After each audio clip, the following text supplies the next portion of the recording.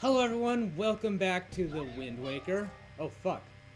Your sword landed all the way up there? Shoot, I'm sorry. I apologize. I guess my aim was off by a little bit. Anyways, in the last episode we explored the pirate ship left outside Island, and now we're gonna explore this fortress. I actually know about a lot of secrets around here, so it should be fun. Heh. The look on your face. Priceless. Heh. I split this stone. I slipped this stone into your pocket just before we fired you over there. It's no ordinary stone either. So I guess Tetra got this magical rock that she put in my pants. I can see what you're doing through this. She must have been when she raped me. Did she rape me with that? I can see what you're doing through this stone, and obviously you can hear me through it. So if you see A, you better press that button. The thing is, I never look at that part of the screen when I'm playing, so I'm not going to see it. I've put the stone on your quest status screen. Press start and use L or R to scroll around. It's pretty basic. Hey, but listen carefully. I need this back after you save your sister, so don't go around losing it, you understand? Alright. Well, this is the 6th episode of this series, so this series is out of its infancy and onto childhood. This is when the game starts getting pretty good, and it just gets better from here on out. So, here it is. The official, true, good beginning of The Legend of Zelda The Wind Waker. Maybe this wasn't the best idea. I'm just looking for a way to get these rupees, but crap, maybe I should have used the barrels? Because if you get spotted by the spotlights, I'll tell you one thing. It is not good at all. So this fortress is actually pretty simple. I might be able to do it in a couple episodes. Oh crap! Stay away. So now you're gonna see what happens when you get caught by the spotlights. You get thrown in jail.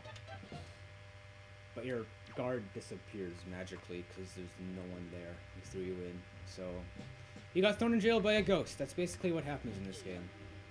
But honestly, it's no big deal, because there's a secret close to here that I would very much like to exploit and act like I found on my own, and I really used a guide. Actually, I already knew about this one, but I used a guide the first time I found it. So, it's a bit of a cheap shot, I guess. Here we go. Come on, Link. So, I'm trying to break all the pots. The reason I'm breaking so many is because I'm trying to max out my amount of rupees. You can have up to 200 at this point in the game. I'm trying to max that out. It changes pretty much later though. Right after the second dungeon you can get up to 1,000. Alright, what's in here?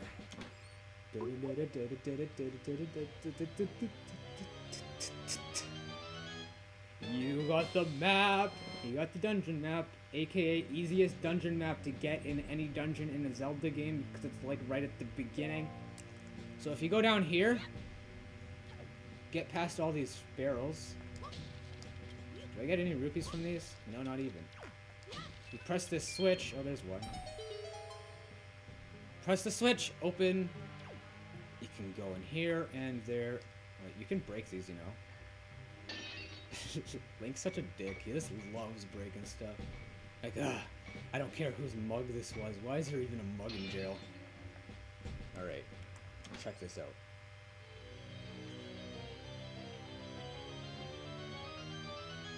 You got the thing. It's a piece of heart. Collect 4 of these to complete a new heart container. So I'm sure most of you already know this. But if you get another heart container... If you get up to 4 of those, you get an extra heart. And there's like 40 in the game, I believe, so... Basically, you can get a lot of fucking hearts. So... I am trapped in this room. Those are the Moblin guards. I hate them. You have to be really sneaky. They're also really stupid because they can't notice a barrel that's moving by itself. Because if you stay in the barrel, you're fine. As long as they don't see it move, like you're right in front of them, they'll be fine. Moblin idiot guards. Not the most realistic enemies, but they are dangerous. I guess that's what really matters in a game like this. Not realism. The danger. Move, you asshat. Thanks. So, I actually know how to do this dungeon pretty quickly, because I've played this game couple of times. And I need to get the fuck out of here. Are there any Moblins in here? No. Got an easy room. Thank God for that. Alright. What the fuck? Thanks. Alright, well now I'm back out here. I had a miniature recording I had a miniature I've been recording way too long today. I had a miniature recording. No, do not catch me again. I had a miniature recording. There we go, maxed out. I actually am gonna be caught again on purpose because I know a secret. Not really a secret. I know a shortcut that'll make this level half as long. Break the pot. The thing that sucks about maxing out my wallet is that now I won't be able to get any more rupees, which sucks. When I first played this game, I didn't get a better wallet upgrade at all until it was too late, and I had 200 rupees by the time I finished, like, the Wind Temple. And because of the quest you need to do at that point in the game, let's just say it was a very bad idea. Oh, fucking hell. I was hoping to get up there. It was a shortcut, and then I fell. As you can see, I am obviously... It might actually be faster just to let him catch me. Alright, well I know a shortcut that makes this like half as quick, and I was trying to show it before, but I got caught like 8 times and there was an interruption, so I'm basically screwing myself over because I suck complete ass. What the oh my god. Zoom right into his face like that. It looks beautiful. Look at that. I don't know why it's not even that funny. What am I doing? Some Moblins doing. Why did that go up first? Okay. So what you need to do is you need to take out each of the 3 spotlights in order to progress in this level. And you don't have your swords. The only thing you can use to fight is a stick. However, it does like just as much damage, so it doesn't really matter. Even if it is harder to swing. Just beat him to death with it. I kind of feel... This is brutal. He didn't even hit me. He's gone. A goner, gone death man. Okay, now what?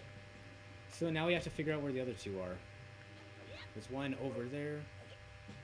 And I will go to that spotlight and, well, kill the guards so that I can get up to the top of the tower.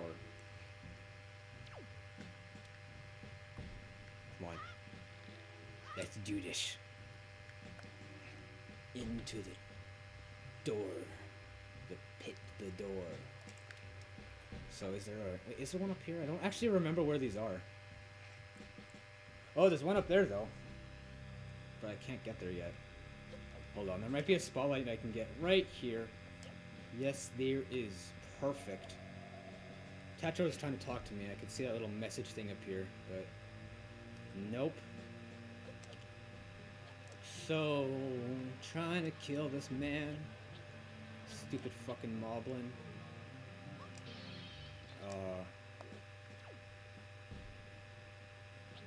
Oh crap!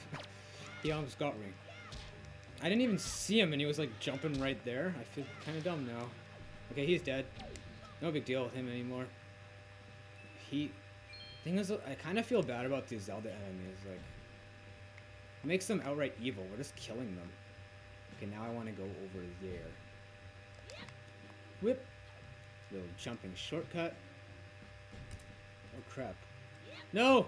Oh my god, I almost fell. That would have been disaster, because I would have had to do this all over again. Why does Tetra keep trying to talk to me? I'll just listen to what she has to say for once. Listen up, Luigi. There's a monster running the searchlight up there. If you can slay the monster, then just maybe it'll shut the searchlight. Oh, but you're unarmed, aren't you? All you have is a shield. If I were you, I'd try to use my shield to deflect the monster's blows and see... Okay, I know about this. I didn't use my shield. That's brilliant. How do I even use my shield? I guess I have to be, like, in combat. Z-locked. Alright. Where is the... Oh, there it is. A little stick. I'm gonna throw this pot at him. It didn't even hit him. But he noticed I'm here now. Die. What about these sticks does so much damage? Like, you can kill these guys by hitting them with a stick 5 times. Like, in real life, you don't really beat someone to death with a stick. Oh, look, a joy pendant. You got a joy pendant. You can keep it in your spoils bag. These things are really important to have later in the game, so yes, you should collect them. Even if they seem rather useless because of this butterfly necklaces. You can't even wear them. I wish you could. That'd be epic. Like a butterfly on your chest. Anyways, in the next episode of Wind Waker, we will finish the Forsaken Fortress and see what lies after that. I've been Isaac. And this is the creepiest outro I've ever made.